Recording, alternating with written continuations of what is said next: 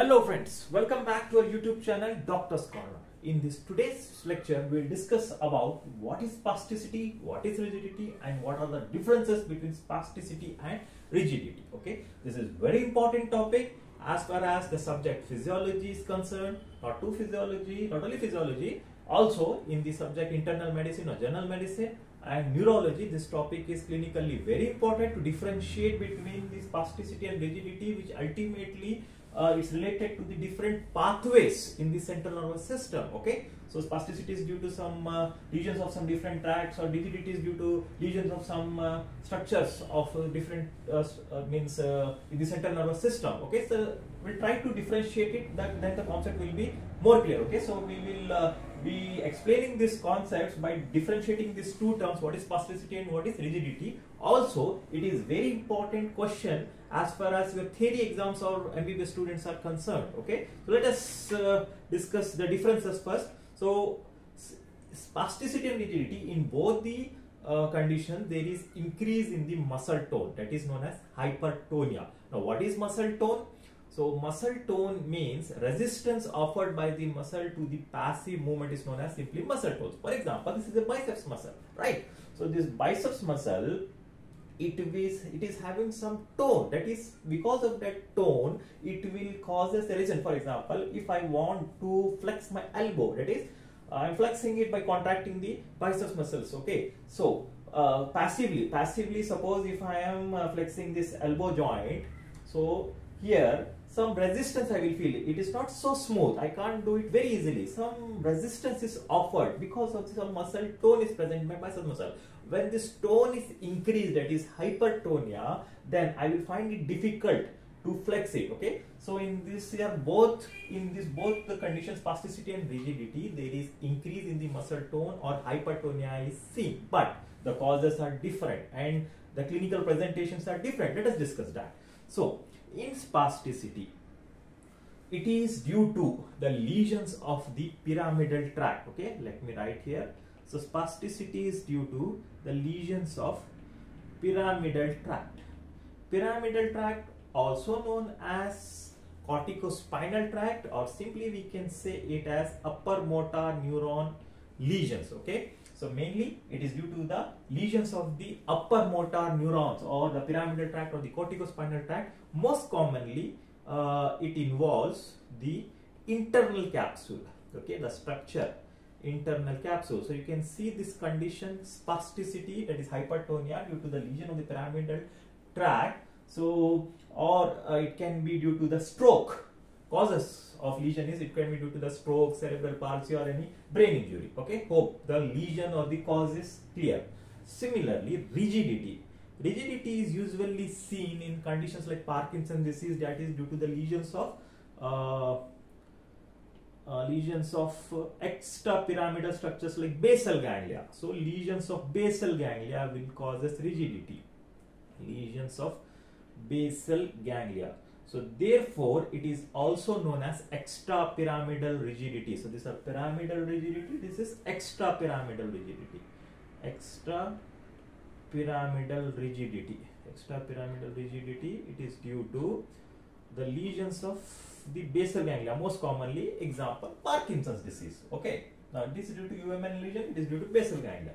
Now the second difference here is spasticity, only one group of muscles are involved, either agonist or antagonist. For example, this is flexor muscles here in the upper limb, in the arm, and these are the extensor group, that is agonist or antagonist muscles. Okay, for most commonly flexors or upper limb and the extensors of the lower limb, that is the anti-gravity muscles are involved. Okay, so we can see circumduction gait in the stroke patients sometimes. So here only one group of muscles are involved. So here group means either agonist or antagonist. One group of muscles is involved.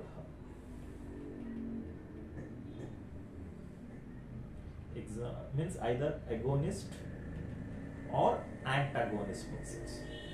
Usually, as I said, anti-gravity muscles are affected. Whereas in rigidity, both groups of muscles are involved, that is agonist as well as antagonist simultaneously. Both the groups of muscles are involved. Okay, so that is agonist or antagonist, both groups of muscles are involved. Okay, so third difference here is, so here example, classically it is known as clasp knife type rigidity. Example or clinical presentation, it will present as clasp knife rigidity in upper motor neuron regions of pyramidal tract regions, whereas in the extrapyramidal tract regions or in Parkinson's disease, we see clinically we see lead pipe rigidity. Okay, I'll explain you what is this clasp knife, what is this lead pipe rigidity. Also sometimes we can also see cogwheel rigidity or cogwheel type rigidity. Now what is this clasp knife and all this type of rigidity? So see, in spasticity typically clasp knife type rigidity is seen, that is in upper motor neuron lesion. So what exactly it means?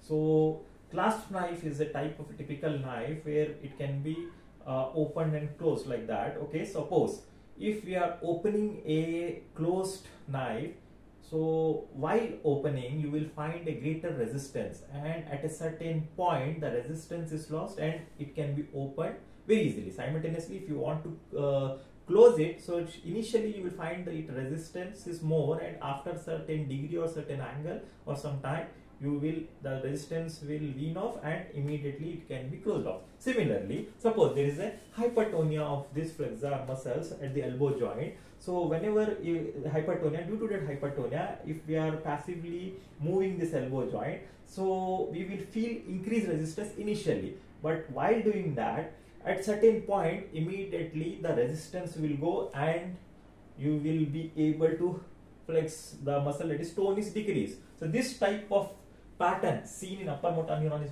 typically described as clasp knife of rigidity. Why it is so, I have already explained in upper motor neuron lesions and lower motor neuron lesion difference. Please go back and check out our playlist in the subject physiology, so you can make out what is the mechanism behind this. Okay, basically it is the first hypertonia is due to the stretch reflex. Okay, due to the stretch reflex, increased stretch reflex is the hypertonia, and that weaning of the hypertonia in between is due to the action of the Golgi tendon reflex. Okay, first stretch reflex, that Golgi tendon reflex, that is the tension sensitive Golgi tendon receptor which are present in the tendons, they sense and send the message through the 1B fibers. Okay, so details you can check there. But on the other side, in Parkinson's disease or extrapyramidal rigidity, lead pipe, as you already we have discussed in the second point, that both groups are affected. Here only one group are affected. Okay, so when both groups are affected, extensors as well as flexor, so it will be very difficult. That is full hypertonia, rigid. The muscles will be rigid. So if you want to flex it passively, you will find it resistance equally. That is as if you are trying to bend a lead pipe. Okay, so this is typically lead pipe rigidity.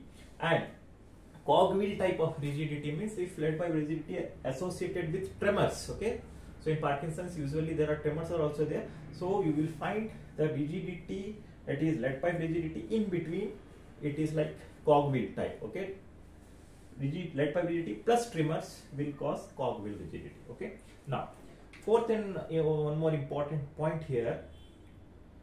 Fourth point differences is, so in spasticity, that is spasticity is velocity and direction dependent. Velocity and direction dependent. Okay, velocity and direction dependent. So what does it mean, velocity and direction dependent? Okay, so the hypertonia which is present, suppose again there is a hypertonia in this biceps muscles and we are passively flexing it and we are feeling the resistance. Okay, but it is velocity dependent. That means this hypertonia can be experienced or felt only when we do the passive movements at a certain velocity. Suppose if we are doing it very slowly, we will not be able to feel for that hypertonia. But if we are doing it very fast or with a certain velocity, that during that velocity we will be able to feel that hypertonia. Similarly, it is direction dependent. It is on a in a particular direction only hypertonia is felt, and in that opposite direction or in some other direction this hypertonia is not felt. But in the extrapyramidal region, rigidity, it is velocity and direction independent. So what does it mean? That is opposite to spasticity. That is velocity dependent means it is stretch sensitive. It is not stretch sensitive or velocity dependent. It is the rigidity in extrapyramidal region will be constant throughout the range of movements, and it can be felt even with the slow velocity or the slow speeds. If you are doing the passive movement slowly also you will feel it rigid, and even if you are doing with a greater velocity then also you will feel it rigid. Whereas in this spasticity, only with a certain velocity you will feel the hypertonia, and when you do the passive movement slowly you will not be able to appreciate that hypertonia. So that means this is one of the difference. Then finally, as I said, it is due to the upper motor neuron lesions. So you can see the other signs and symptoms of upper motor neuron lesions like hyperreflexia and clonus can be seen, and such symptoms or signs may be absent in the extrapyramidal tract rigidity or the Parkinson's disease. So, or simultaneously we can see the other extrapyramidal signs and symptoms like tremors, akinesia or bradykinesia along with the rigidity. Okay, so let me revise these important differences. What is spasticity and rigidity? So in both the condition there is increase in the muscle tone, but there are certain differences. So spasticity is due to the lesions of the pyramidal tract, also known as upper motor neuron lesions or corticospinal tract. Mainly the internal capsules are affected. Here the lesions of the basal ganglia, that's why it is known as extrapyramidal rigidity. Then only one group of muscles are involved, either agonist or antagonist. Here both groups, agonist as well as antagonist, are involved. Here only anti-gravity muscles generally are affected. Example, claspkniferigidity here, and here lead pipe and cogwheelrigidity, typically seen in Parkinson's disease. Then velocity and direction dependent is seen in this spasticity, whereas it is independent, velocity and direction or amplitude independent in rigidity. Then other signs like hyperreflexia and clonus are seen in spasticity. Such phenomena are absent in rigidity. Okay, so if you enjoyed our lecture, so please like our video, subscribe our channel and share the link with your friends, and we will be making such informative videos frequently. Thank you.